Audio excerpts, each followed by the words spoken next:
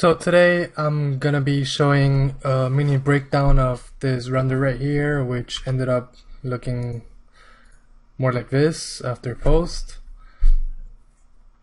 and I'm gonna dive right into it. So here's a file which you can get on Gumroad or by becoming a Patreon. I'll talk about that later. So the main element here, of course, is a Pokeball. I made this myself. I didn't totally build it, in the sense that I didn't build the inside. The inside is just a sphere. I'm gonna shut off the instances real quick.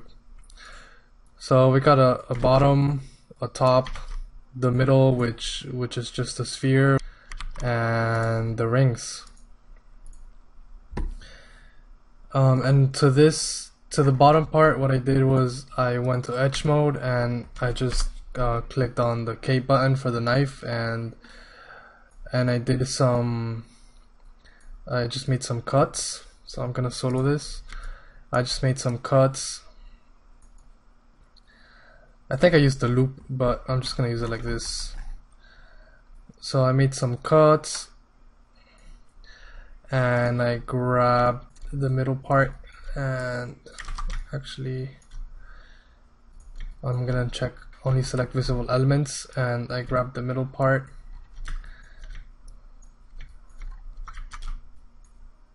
of everything. I'm gonna ungrab all these.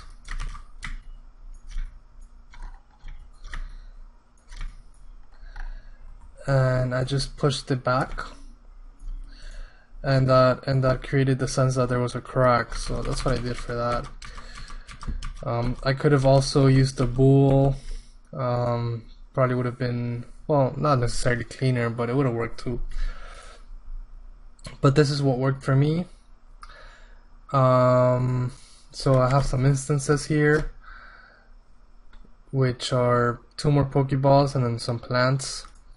So these plants here, and then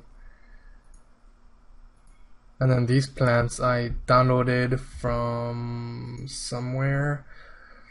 But if you get the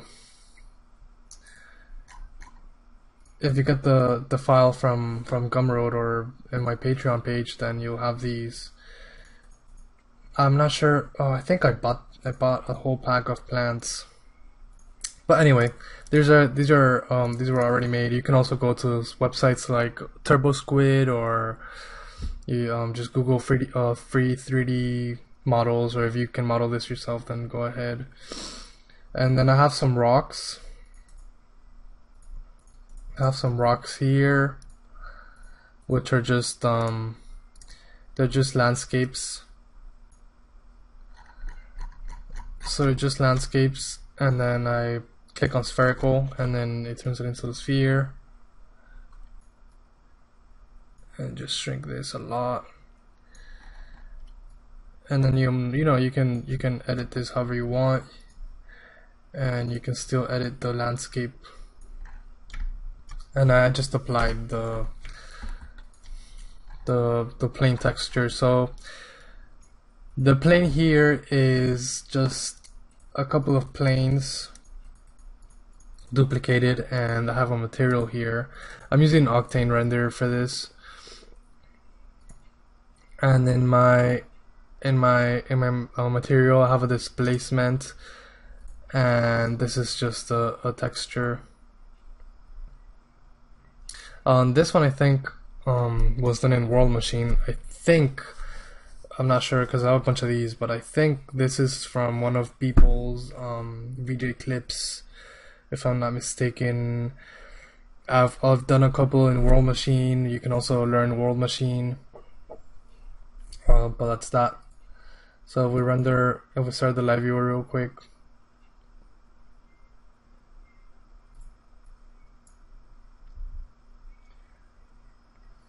There it is. My camera has an f-stop of 2.7, so it's not super shallow, but you'll get some nice blurriness. These platonics here, I just added them for a little bit better composition. I don't know, I just kind of like them there with the metal texture, which is just a glossy material with a really high index and a little bit of roughness, so it's not totally like a mirror. It's more, you know, it's more rough.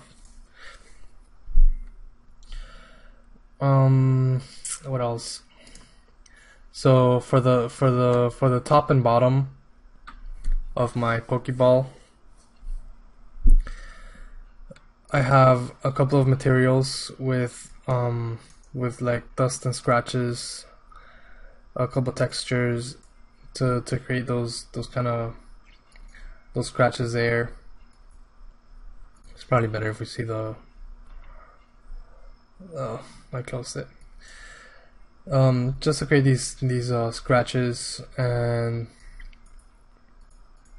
I believe here it's in the roughness and also the diffuse, and that's it. I think I had in the bump too, and it looked good, but I don't know, I just preferred it like this.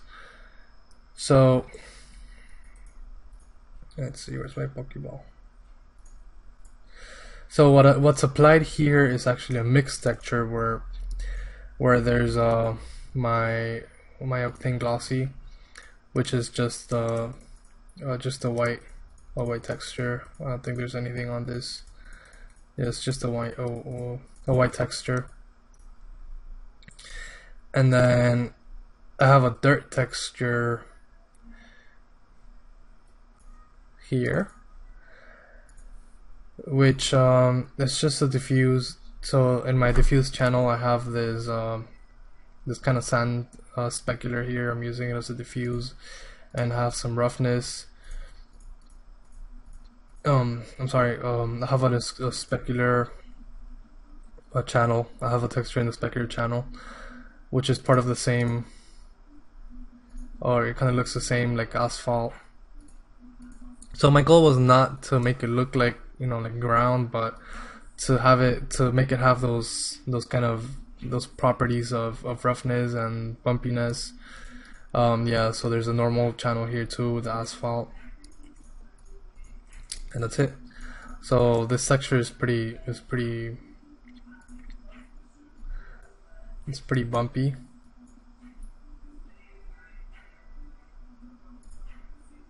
But that's not what you see entirely, because I have it in the mixed material. So in my amount, I have another texture which well, I can't really see it, but I have another texture which has like little scratches, and so it's mostly white, and wherever this is lightest, so into these little white streaks of scratches, that's where the dirt shows. And that's for the bottom. So you don't really see that bumpiness of the dirt that much, but you get those scratches there.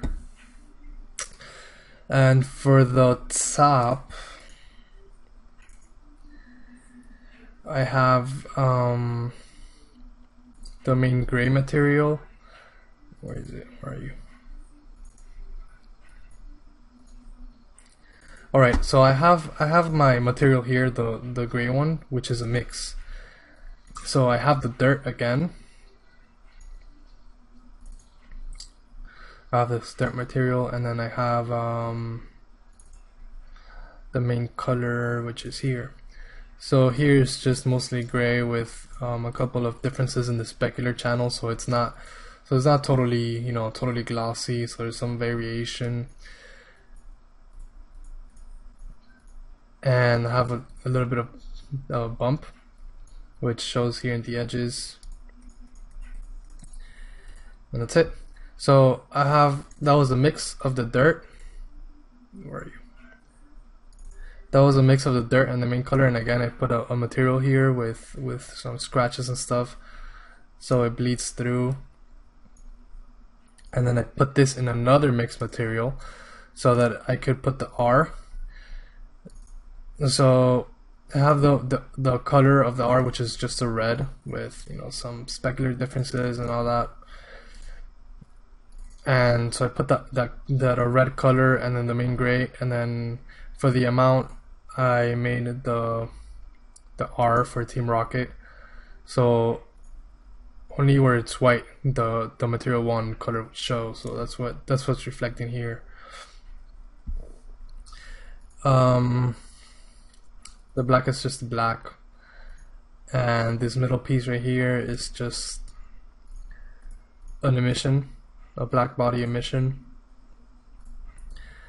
And so in the texture I just put a red, and in the distribution I put a random noise. I could totally get away with not putting anything there, but yeah, I could probably just leave it like that.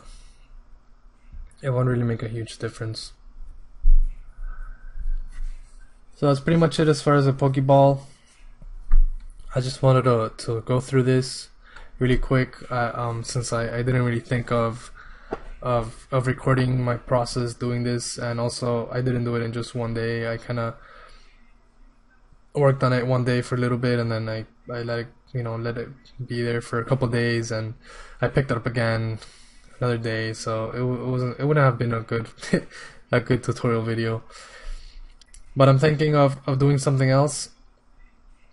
But I hope this at least this if you're new to Octane, at least you can see how things work here in Octane. It's very, in my opinion, it's very simple. It's simpler than V-Ray, much simpler than the advanced renderer. You just gotta know what's what and what goes where. For example, wherever you put an image texture, and anywhere, if you were in V-Ray or advanced render, you would just load it.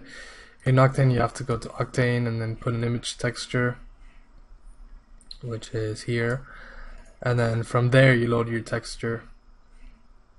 But Octane has some really neat a really neat projection, a texture projection, which I'm gonna show here. So I have this R, and when I first plugged it in, it wasn't right there where I wanted it to be. So Octane has this UV transform and this projection. So I don't think I used this, but in the UV transform, I was able to scale it down a little bit and then move it. So let me put this to render so you can see. And you can see there's 2 R's, and the other R is in the back, and I didn't really care about it because I couldn't see it. So if I move this, you'll see the R here traveling across the ball. So after this, I let this render.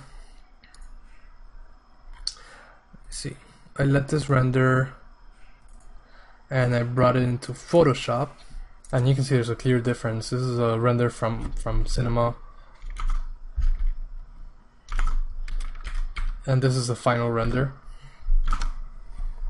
So I'll show what I did, but pretty much you can see I got rid of these hot pixels, and I did a bad cloning job here, but nobody will notice.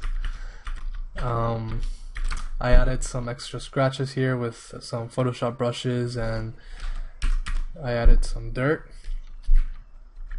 here, and that's pretty much it.